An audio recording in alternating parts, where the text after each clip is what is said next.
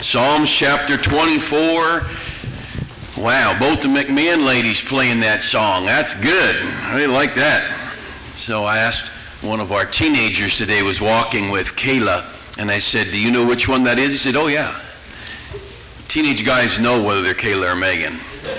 Their parents don't. But anyway, no, they do. It's one or the other. Psalm 24 in your Bible, if you'd find that, and I'm going to use some scripture today. You know, it's interesting. I read a lot of old, just as much old stuff as I can get. I read almost nothing written since the 60s or mid-70s for sure. You find a book of a history book or a biography of a famous American written in the 70s, 80s, 90s, 2000, you can just about bet it's crooked. You just don't want to read new stuff. And I'm not meaning some of you brilliant people shouldn't write books. I'm just saying we are in a culture that's corrupting truth. And we're changing history. People that are writing books are doing their very best to destroy and dishonor greatness. And they're trying to make people that are nothing into something. And I won't name them, but you see them. They're on TV and they're all the time in politics. And people that have never done anything, stood for anything, couldn't accomplish anything with their life that would make a difference. And they're lauded as the greatest, while people who really built something, the ones who interpret the Constitution are called great, while those who wrote it are called bad. That's a problem. But tonight I'm just going to let me back to where I started in reading these sermons from the mid-1800s, the early 1900s. Very rarely do I see anyone in a sermon say, turn in your Bibles to, because the audience knows their Bible. Yeah, that's right. And they'll just start saying the earth is the Lord's and the fullness thereof, the world and they that dwell therein. Everyone knows it's Psalm 24. And, that's how it was in the New Testament. They just say, as it is written in the prophets. And you know one thing different between our culture and 100 years ago? TV. That's right. TV and sports. We are sports crazy. Now you got to decide what to do. It's between you and God and your family. But you ought to have something set up. No more time watching sports or playing sports than in your Bible or church. Yep. Just something. Set up some kind of a pattern. Figure it out. Talk to your kids. We've always had a video game of some kind. Usually the ones about like we just got a Mattel something or other video game. I'm joking. I don't know you don't even know what Mattel is. You people are so backwards. We got Pac-Man. But whenever we did have somebody's reject video game they gave, you're still in shock over me saying no more sports than Bible, huh? You're panic-stricken here. But we always put time limits. Can't do more than an hour a day in your video games. And if we're gone for a day, that doesn't mean 2 hours the next day. That just means you're cleaner than you would have been. We regulated things like that. And you say, what do your kids think about it? Never asked them. Never did occur to me to ask my kids' opinion. The opinion is, do you want 2 helpings of broccoli or 1? Anyway, all right. So let's just read Psalm 24. I'm not starting off on a very good foot tonight. But that's all right, because I've read this sermon and I like it already. They are my sermons, all right? I don't preach anybody else's sermon. I steal lots of other information for my sermon, but they're all mine. Psalm 24, let's stand for a minute. If you wouldn't mind getting your phones turned to silent or something, so they're quiet. I won't be long tonight, no later than midnight. Psalm 24, the earth is the Lord's and the fullness thereof, the world and they that dwell therein. Everything belongs to God. Everything. We talked about that during Stewardship Month. For he hath founded it, verse 2, for he hath founded it upon the seas and established it upon the floods. Who shall ascend into the hill of the Lord? Who shall stand in his holy place? Who is it? He's asking. It's going to get close to God. Well, you got to ask the Pope or, Donald Trump or somebody. I don't know who. Maybe we ought to just read the Bible. Let's just read the next verse. How's that? He that hath clean hands and a pure heart, who hath not lifted up his soul into vanity, nor sworn deceitfully, he shall receive the blessing of the Lord, righteousness from the God of his salvation. That verse 1 is where we're going to start tonight. The earth is the Lord's and the fullness thereof the world, and they that dwell therein. Everything starts with God. Let's pray. Father, teach us tonight, and there'll be a lot of scripture and a lot of ideas, and we pray for help. Everybody here has got different needs. Those raising children, like Brett talking with he and Jen and their boys, or those in Brooklyn as well, and then those who have grandkids and those who are not even married yet. May we get our thinking and our philosophies right here, we pray. In Jesus' name, amen. You can be seated. This morning, I talked about our churches, our purpose as a church, and the purpose of our home, or the goal, the vision of our home, the vision of our church, the vision for our community, for our state, for our country. Tonight I want to talk about our worldview. What is, and again, there's a lot in here for everybody, but this is relating to Christian education. What's our view of the world? And who's giving us that view of the world? Far, far too much of what we think we know, we learned from news and TV shows. And, it's amazing. If all you know about classic literature is what you saw when they made those books into movies, you don't know. They changed them. If all you know about the story of Moses delivering Israel is what you saw with Charlton Heston, you missed it. I saw somewhere, I don't know where it was, I saw somebody in an advertisement for a new movie about the resurrection or something. I wouldn't even be slightly interested in watching it. Many years ago, the movie The Passion came out. I had people meet me, oh man, are you going to go see The Passion? No, I've been reading about it for 30 years. I've read the original. I don't need Hollywood's perversion of it. Now, I'm not against it. I don't care if somebody else puts it on or makes it, and someone said, I just cried through the whole thing, changed my life, but I don't see them in church. It changed their hour. Didn't change their life. It affected their emotions for the moment. It did not change their life for an eternity. And that's what we ought to be concerned about here. And again, if you're looking forward to, if that movie was on this afternoon, you watched it, God bless you. I'm not picking, I have no idea. I just saw it advertised somewhere. I think I was at the Beals house watching a ball game, and it was advertised or something. But anyway, Manny Pacquiao told me about it. Oh, I'm sorry, sacred cow there. Can't do that. Small sacred cow. But anyhow, proper worldview. I want to talk to you tonight again, dealing with education, but dealing with our church and us. When we talk about history, what's our view of history? You say, well, history's history. Oh, no. Depends on who you hear it from, because you didn't live it. Well, a couple of you. But most of us didn't live it. So we are getting our view of history from someone. And that's why I say, I see a new book on Thomas Jefferson. I'm not reading that. There were bunches of books written on Thomas Jefferson 20, 30, 50, 70, 100 years ago. Why would I want to read a new guy's book that he has some new revelation? If you've read some new books on Jefferson, I've got a book that should be your follow-up called The Jefferson Lies. Documented, detailed proof to show all the lies people are telling about Jefferson today by a godly Christian author. But when we talk about our worldview and what our view of life in general is, when I say world, I don't mean the globe, I mean our whole world. What is our view of this world? Example, what is our view of men? Well, the Bible says in Romans 3:10, there's none righteous, no, not one. That's a good place to start with your view of man. In Romans 3:23, there's none righteous, no, not one. All have sinned and come short of the glory of God. What's your view of man? Well, Psalm 24, the earth is the Lord's, the fullness thereof, and they that dwell therein. Everything belongs to God. Everything is God's. People say, well, I'm my own person. I can make my own choice. You're not your own person. God gives you breath. God makes your heart beat. God keeps your brain waves straight. God keeps your little ear things jingling the right way so you don't fall into a wall. God keeps you where you are. You just let one little thing go wrong. Ask Steve Rowe, right? One little thing. Ask Emily. Steve didn't know what was going on. You just let your arteries get clogged just a little bit. Let your heart, just like mine, let your heart, John Lewis will tell you, let your heart get off. Get that atrial fibrillation where your heart's off, like taking 2 spark plug wires on your car and switching places. You want to know what atrial fibrillation is? Taking an 8-cylinder car, pulling 2 wires, throwing them, and then reversing 2 others. That's what it is, and then revving the motor.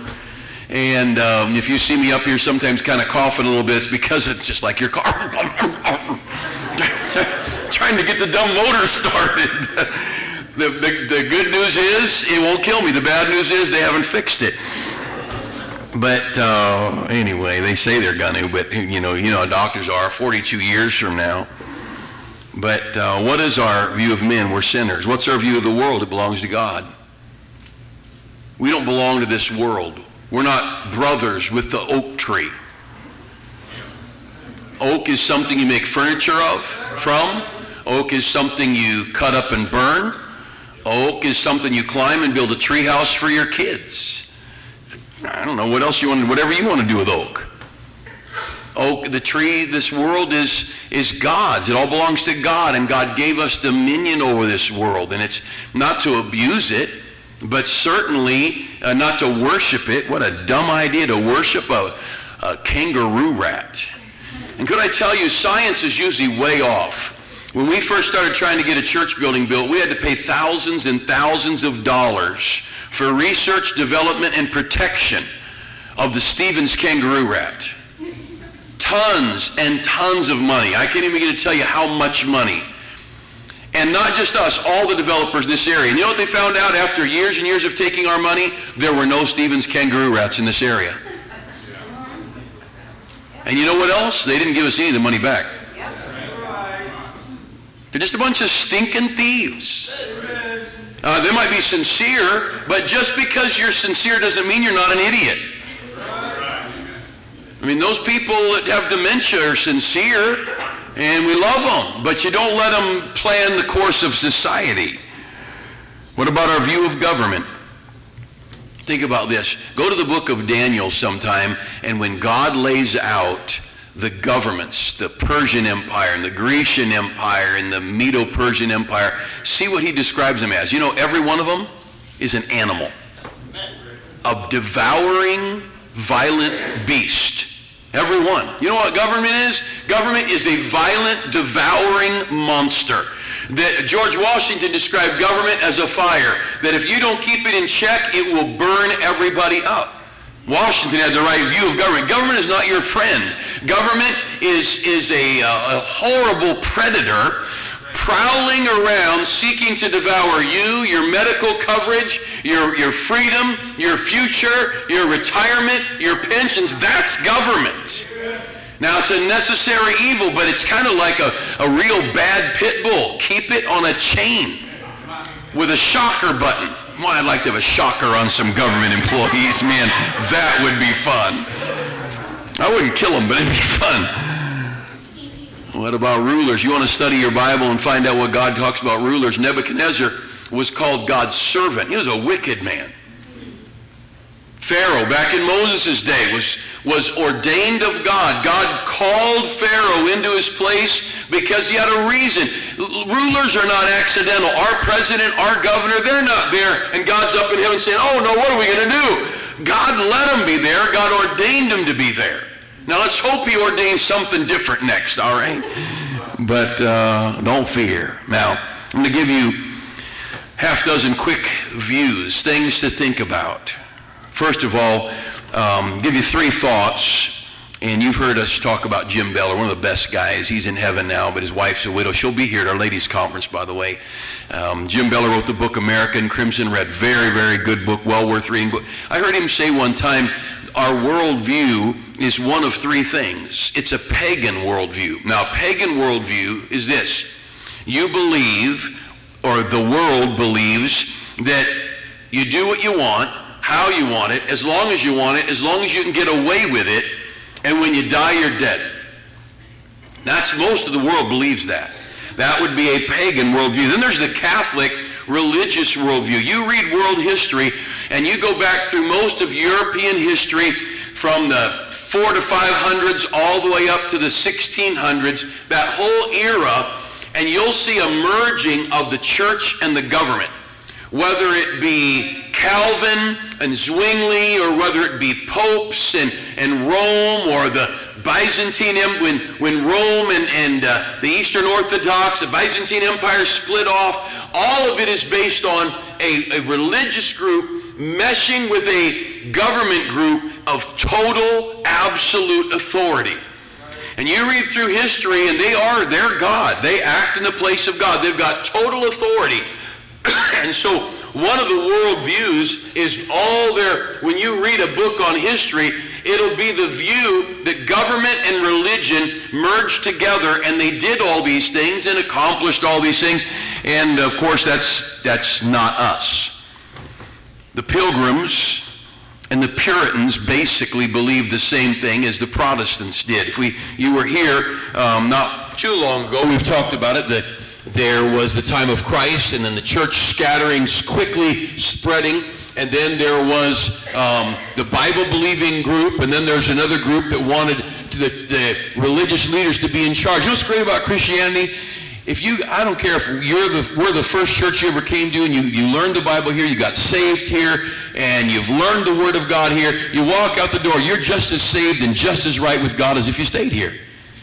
This church got no holds on anybody. We believe in freedom of conscience. That's what Baptists have always believed. We're independent people. That's what got America the First and Second Amendment to our Constitution. Freedom of speech, freedom of belief, freedom to bear arms, because it's nobody's business. Stay out of it. Long as I don't hurt you, leave me alone. And that's Bible doctrine, and that's been a Baptist doctrine all the way back from as far back as you can go. But there was a split of the Catholic Church and the Bible-believing group, and the Catholic Church did have Bible, of course, but on occasion, but they were really knit with the government from Constantine on up through, and then the Catholic Church split with the Protestant Reformation, and there was Martin Luther and Zwingli and Calvin and others. But the one thing, even the Protestant Reformation, many of them did believe the gospel, many of them did tell people how to get saved. And I'm not talking about whether they're right or wrong about heaven and hell, but what they did is they kept that knit of government and church. And if you were under the authority of Luther or Calvin or Zwingli, the main big name reformers, and you didn't go to their church, you'd be banished or jailed or tortured. Countless millions of people were murdered simply because they wouldn't baptize a baby. They lost freedom of conscience. And so much of history is written from a total pagan view. Everybody do what you want, it's nobody's business. Then there's another view of world history that all focuses on the Catholic Protestant view. And then there is that group of weird people. By the way, if you want to go to the Patrick Henrys, who would ride hundreds of miles at his own expense to defend a Baptist preacher who was jailed by Protestants, by Anglicans, who the preacher said, I'm not taking a license, I'll preach where I want, when I want, and I can preach this book if I want to preach this book. Patrick Henry stood with the Baptists. And through he and Adams and others, that's where we got our First Amendment, and that's where we got our Bill of Rights, and where we got our freedoms. The idea that there was a religious belief forced on everyone, that's where we got the Establishment Clause. If I could just take a moment and give you a little history, and I'm not an ultimate historian, but I read and I listen and I study, but the Establishment Clause, that the government will not establish any religion. And that's what the wicked crowd today says. That means you can't have a Christmas tree on the White House lawn. That is as dumb a thing as you can come up with. You can't have a cross on a mountain in San Diego. That's not what the Establishment Clause is. You go back prior to our founders and all the way back to the first century, the first 1,000 years, 800 years, the Catholic Church, the Lutheran Church, they made you be an Anglican, or they made you be a Catholic, or they made you be a Lutheran, or they made you be Episcopalian. And if you weren't, you were going to jail. That is a government establishing religion. For us to put a cross on a hill is not establishing a religion. It's called freedom. And when our founders wrote those words, they said, this government will not compel you to join any church. That's the Establishment Clause. And like I said earlier during the announcements, the only thing we've got, nowhere in America, everybody in America believes in freedom of religion. Lutherans are not forcing you to be a Lutheran. Now we'll let the Muslims get enough hold, they'll start forcing you. But in traditional American religions here, Mormons aren't going to make you be a Mormon. Jehovah's Witnesses aren't going to make you stand on the street corner holding the newspaper. And Baptists may knock on your door and witness to you, but you know, it's your choice. Believe it or not believe it. Amen. And that is what America was founded on. Yeah. The only place in America we've got the Establishment Clause being violated in its original intent is the public school system. Because the temples, called schools, with high priests called teachers, with religious literature that denies God, denies the Bible, and denies Christianity, our public schools won't even let scientific evidence supporting creation in their schools. They are scared to death of facts. When I first got saved in 1975, I read something called Acts and Facts, a group of Christian scientists who'd go to the universities in Southern California, Dwayne Gish and Henry Morris and other famous scientists, and they just go to the university and say, could we have a debate with your science staff, your evolution staff, your whoever, their staff that taught whatever, from astronomy to botany to microbiology, and of course they'd call all their students into the biggest theaters, and they're going to feed these Christians to the professors every time. I'd read the reviews on it every time. By the time the lecture's over, the students are applauding the Christians. Not preachers, just Christian scientists who were shredding these people who denied God and denied the Bible and denied creation, and they'd say, now you come and you can't bring a Bible, you can't bring religion, you can't talk about Jesus. No problem, we'll do it. And they talk science and wear these guys out. Finally, after about 10 years, I noticed they quit printing those things, those Acts and Facts things, their stories. You know why? No university would debate them anymore. They just wore them out with science. I mean, with space. You get looking at space, space will eat up an evolutionist. Space is awesome. The heavens declare the glory of God. And all you've got to do is start studying that, and you're going to realize, whoa, there is a God in heaven. And the more scientific and the smarter you get, the more awesome God becomes. Nothing like it. There is a third view of the world, and that's been the traditional Baptist view, that Romans 14 says every man will give account of himself. You are a free agent, and you have a right to follow God or not. You have a right. You want to carve a tree into a statue and worship it, God will let you, and so will we. Baptists are not people who go around grabbing people by the neck and forcing them into religion. We'll raise our children up, teaching our children what we believe. When our kids get 16, 18 years old, 20 years old, they got to decide. They really do, and I believe that. And very rarely do young people who get properly introduced to Christianity and the Bible, do they go off denying the whole thing. And they may wade in and out of the world a little bit, but very, very few go denying the Bible. Just look, you get introduced to this book, you just say, that's really amazing. It's just an amazing book. Roger Williams is said to be the first one who talked about separation of church and state a long time before Jefferson. But actually, Mino Simons was a Mennonite. He wrote about it in the 1550s. And he drew lines, and that's where they've always been. The Mennonites and the Anabaptists were very close in those days, and those philosophies flowed. The idea that government took care of government stuff, punishing bad people, and church took care of preaching the Bible, and you left each other alone. Wasn't the church's job to punish bad people? Wasn't the government's job to control religion? That's separation of church and state. I don't go down the street arresting people who are bad. I'd love that. Man, I'd be arresting all kinds of people. You didn't read your Bible today? Handcuffs. You didn't date your wife, take her out, spend some money on her? Yeah, flog you. But the church isn't the one set up to punish evildoers. Romans 13 says, wilt there not be afraid of the powers? The government is set up by God because we're a stupid, wicked people. We need a government. But it's none of their business to tell us what to preach, how to preach, when to preach it, or how to raise our children, or what to teach our children. And we as the people of God, it's none of our business to go in and make, oh, that law shouldn't be 25, that speed limit should be 35. It's not our job.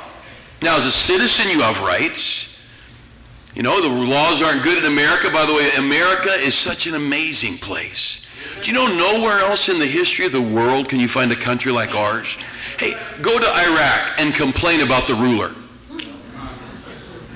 You know the things I have said about our government rulers? If I did that in Baghdad, I'd be seeing Jesus. What a great country we have. Nothing like it. Now let me give you some things as we talk about proper view, just real quickly, the proper view of man. 3 thoughts. Where do we come from? Why are we here? And where are we going? Who's teaching our children that? Where do we come from? Why are we here? And where are we going? And without this book, you can't answer any of those questions. You can't. There's no way. Where did we come from? In the beginning, God created the heavens and the earth. Down about Genesis 1:26, God created man in his own image. In the image of God created he him, male and female, created he them, and God gave them dominion over the earth and the plants and the animals. Where did you come from? God? God made you. Revelation tells us that why are we here? We're here for his glory and his praise. Why are we here? We're here to glorify God. We're not here to make money. Someone says, I've got big dreams, I'm going to make money. And knock it off. It's like me having dreams for your cat. Not a bad idea. Somebody's cat was sitting in the back fence of our yard years ago, and statute of limitations long past, howling. And I just took a bottle and just threw it at the back fence just to scare it, make it run away. It hit that cat right square. Pow! I like cats. I felt really bad. I just wanted to scare it. I didn't want to take it out. But it did continue to howl on our fence, and so I'd go put little saucers of milk out there and make up for it. Where did we come from? See, what is the proper view of man? You take the kids, several thousand of them in Elsinore High, and scattered around the high schools and junior high and elementary schools. Where did we come from? Just like one of Brett's kids. I'm glad nobody's telling me we came from a monkey. Anybody believes they were a monkey once? That is really beyond stupid. You have to go to college a long time to think of something that idiotic. Why are we here? Not to make money, not to make me happy. I'm here to make God happy. And as I make God happy, if he sees fit to give me some things, then that's kind of God. Some of you, God's given you the ability to make money. Some of you, God's given you the ability to organize and help other people with their work or their home. Some of you are amazing lovers of people, and you're just generous and kind and giving of yourselves. God made us all different, but all of it is for his glory. Getting the proper view of mankind. And where are we going? I don't know about you, but I'm going to heaven. The Bible says Jesus is coming again. If you're saved, you're going to heaven. If you're not, you're going to hell. Well, I don't know if I agree with that. It doesn't matter what you think. It matters what he said. Proper view of man. Secondly, the proper view of America, the divine and unique nation. Who's teaching your children about their country? You know, the schools of America are telling your children, if they're in a public school system, that America is a bad country, a greedy country that's taken advantage of people all over the world, and we are rich because we've made other people poor. Now that's about as stupid as saying your grandma was a chimpanzee.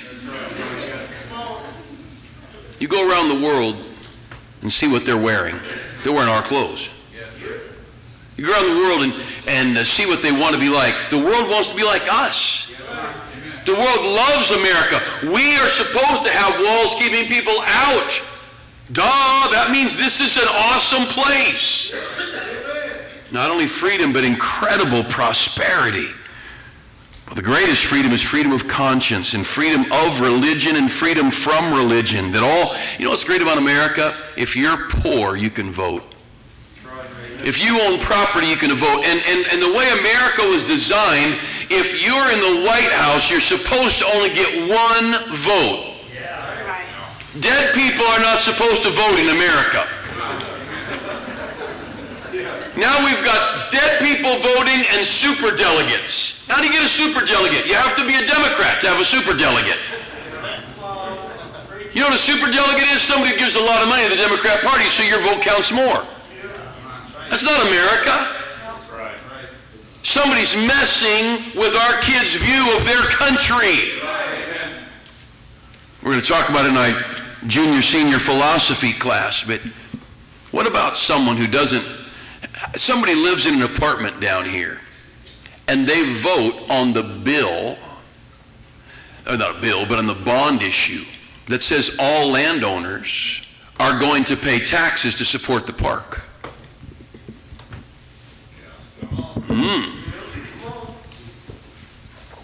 I live in an apartment, I don't pay any property taxes. And you live in a house and you pay property taxes, and I get to vote on whether you pay extra taxes to support the park my kids play at. It's called America. That's right. Amen. Come on. Yes, sir. And you lose that equal rights. Yep. You lose that flag. Amen. That's right.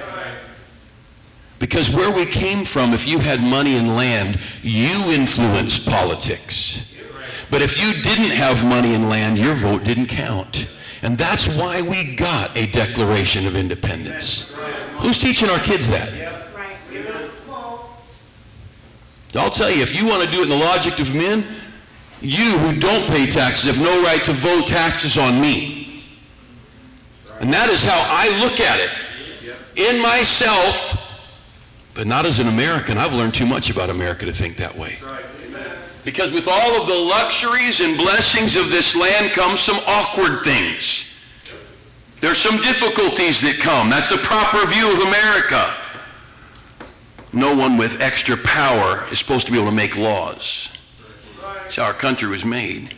Proper view of morality. The right and wrong established by God. Do you know, no 8 or 10 people, or 9 people, men or women, I don't care how old they are, how wrinkled they are, none of them have a right to say what's moral and immoral. That's right. Amen. That says what's moral and immoral. Morality is established right here. And I don't care if our judges said, take those 10 commandments down off the wall of that school, they're still on the wall of your heart. Amen. Amen. Romans chapter 2 says that they show the work of the law written in their hearts, their conscience also bearing witness, and their thoughts, the meanwhile accusing or excusing one another. We know right from wrong. It's in our heart. And no stupid judge that says the logic of the judge that they really wrote down, they said you cannot have those things on the wall of school because it might be that a student would read those 10 commandments. And if they read them, they might feel compelled to obey them, and that would be wrong. They've been to college too much. And they've been away from their Bible too much. The proper view of morality. Understand this, it doesn't matter what I want, it matters what God says. I'm to love, look, let me just get real pointed here. I'm supposed to love my wife whether she treats me good or not. The Bible says, husbands, love your wives as Christ also loved the church. Jesus loved you and me when we were pretty bad and when we are pretty bad. That's morality. Morality lays out who we are, what we are, our roles in the home, our roles in the church. And if we don't keep the proper view of morals, we're going to be a mess. Who's teaching our children morals 20 hours a week in the public school system? Because they are learning. Understand that whether it's taught or not, it is appointed unto men once to die, and after this a judgment. We are going to die. Quickly, proper view of the family. Who's teaching our young people what a family is? You know, I talked to the men a little bit. Every time you ladies argue and fuss and demean your husband, you're telling the kids that the authority doesn't matter. So if you're going to fuss, go in the back room, close the door, turn the stereo on, and do sign language. I'm not saying you're never going to differ, just differ with discretion. You got to talk. I don't think you got to talk. And I don't know anyone in this room, I'm being honest, I don't know one person in this room who yells at their spouse. But you yell at your spouse, you can't take those words back. That's the reason they'll be quiet in our house, not yelling. Because I don't have to take quiet back. And everybody made out in our house, we just yell until it's all solved. Oh, go ahead, you're crazy.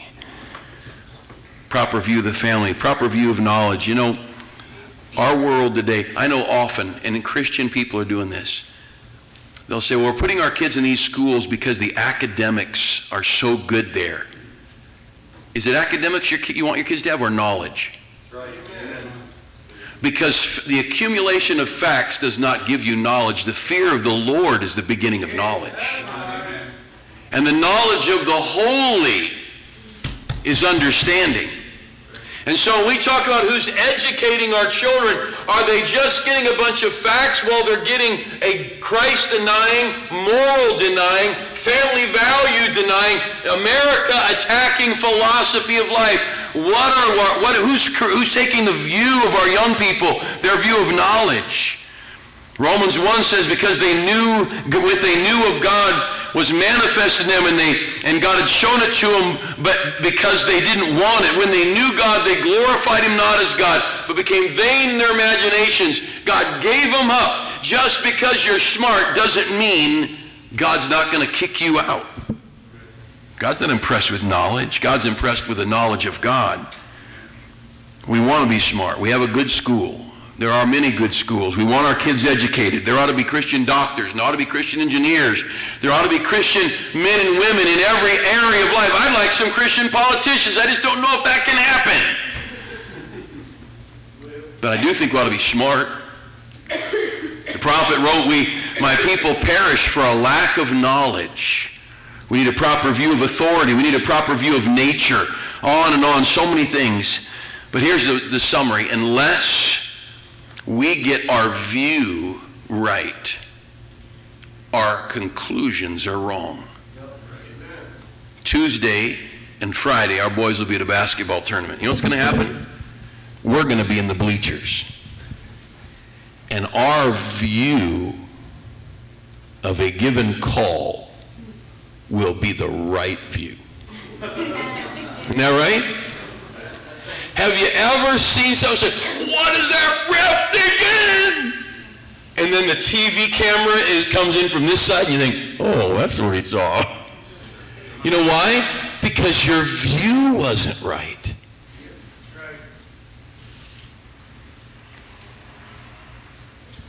Famous preachers in a courtroom, he was called in to be he was a witness of an accident. The guy said, tell us what you saw. I saw this car hit that car. What color was the car? There's a blue car. What color car did it hit? It hit a black car. All right, called another guy. Said, no, it wasn't a black car and a blue car. It was a gray car and a whatever color. And they argued and argued, and they found out both of them were wrong. Because from this view with the light glaring, and from this view with the no light glaring or the goofy lights, and you know, the whole thing was a mess because their view was wrong. Have you ever had not lately, but you know, you go back 20 years ago, had the sonogram, and the doctor said, it's gonna be a girl. And then, shazam, a boy was born. Everybody's disappointed, you guys. You know why? The view was wrong. They don't do that anymore. When we start talking about our children, we've got to be very careful what their view is. By the way, when you start talking about eternity, we better know what our view is. Because I grew up in a very good home. My dad had left. My mom remarried a Catholic who'd basically been excommunicated because his wife was a drunk and she ran off. But he went to the Catholic Church faithfully Christmas Eve. And he was a faithful Catholic. My mom was a faithful Lutheran. She didn't go at all. But she got confirmed, and that's the home I grew up in, a good home. work ethic and honesty. Man, if you lied, you got beaten to death. You can tell who didn't lie. I lived, but I didn't get caught. But somebody asked me if I was a Christian. And honestly, this song Brother Ron led at the end of the congregation singing, Onward Christian Soldiers. I had sung that in some church. And I'm with a teenage friend. I was in 9th grade. And this guy, we're at a park and they had some kind of concert. And this guy said, if you're a Christian, raise your hand. I raised my hand. The girl that was with me looked at me and said, you're a Christian, Bruce? And I looked at her, and honestly, I thought, do you think I'm a heathen? Am I wearing a loincloth? Do I not like the Dodgers? I mean, I knew who Deacon Jones is, and some of you guys that are old know who Deacon Jones is. And he wasn't a church member. I mean, I knew Muhammad Ali when he was Cassius Clay. Court, wait a minute, am I a Christian? You know why I was so shocked at her question? My view was wrong. And I got looking at my Bible and realized this book's view of me was that I was a sinner. And this book explained to me the proper view of God, that he was so holy, a sinner could not get into heaven. And so between God's holiness and my sinfulness, I knew I was in big trouble. And then this guy showed me in the Bible where, as a sinner, if I died, God could not let me into heaven, but God was obligated morally to throw me into hell. Suddenly my view changed. And so it's so important, because that was when I decided I wanted to find out how to get saved. And it was simple. Christ died for me. He offered me a free gift. All I had to do was receive it, and he'd save me. I didn't have to join a church. It wasn't a church that saved me. It was Jesus that saved me. I didn't need communion or baptism or confirmation or catechism. I didn't need a bar mitzvah. I didn't need a priest, a pope, a rabbi, a reverend. I just needed Jesus. And at 10 o'clock at night, I bowed my head and said, Lord, I'm a sinner. I need to be saved, and I'm asking you to save me. And I was saved that night in a city park, not even a church. And little by little, my view on everything else started lining up. My view on morals. This morning, I just closed this morning thinking about churches and people, and I was thinking about and you that are in the staff here and you that are active in ministry.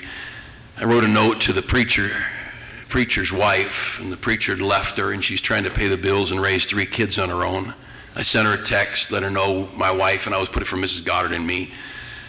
We're praying for you. We just want you to know we love you and we care about you. And a bunch of us got money together so they'd have a Christmas.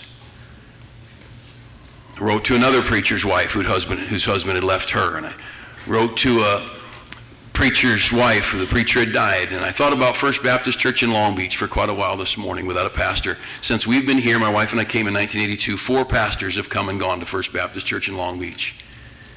And I thought about the widows there, and I thought about the teenagers there, and I thought about the people struggling, and who was in the hospital praying for those that are having ill health, and who cared if somebody's heart was broken. My view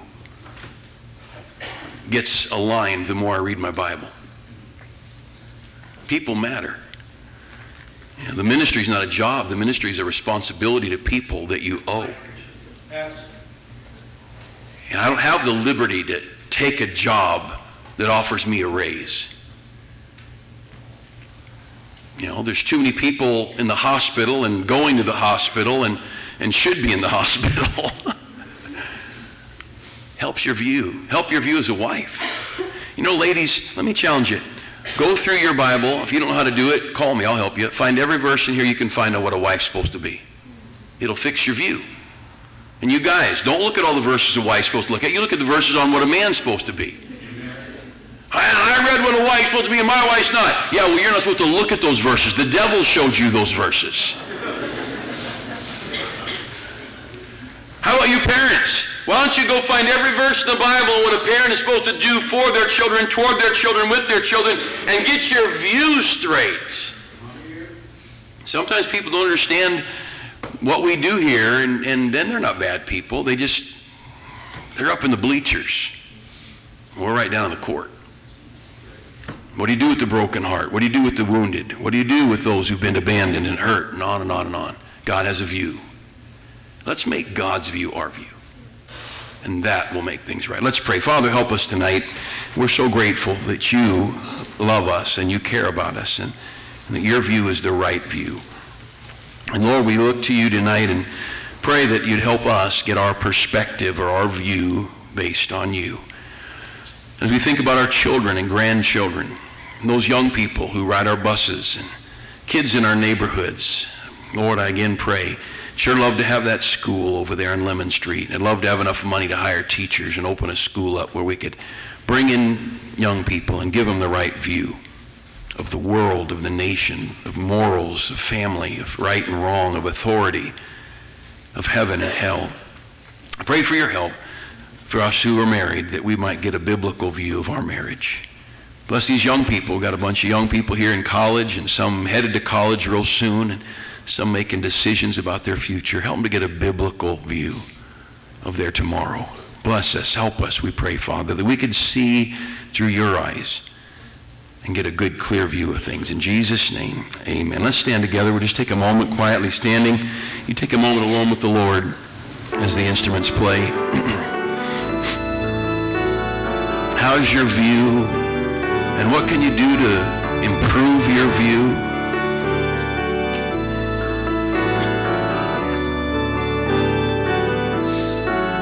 You just want to take some time to pray tonight. That's what the altar's for. Ask God for help for your family, for your church, for your... Well, pray for your country. We need prayer.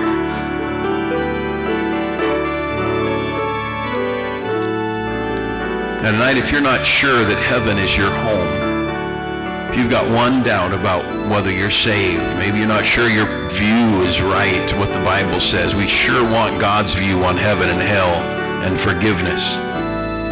It's not my view, it's not our church's view, it's the Bible's view. But over my left, Brother Beals at the altar, at the aisle there. You want to come up and shake his hand, slip up to me. If you want to get up to me, I'll have someone talk to you. If you're a lady, I'll have a lady talk with you. If you're a man, I'll have a man talk with you. But, boy, it's so important. Your view of salvation is forever. It is vital that you get this view right. You deacons, staff, leaders here, I've been talking all about it, but you better make sure your view of Baptist is right and your view of fundamental and Bible believing. And let's make sure we know what we believe. Let's keep this church on track.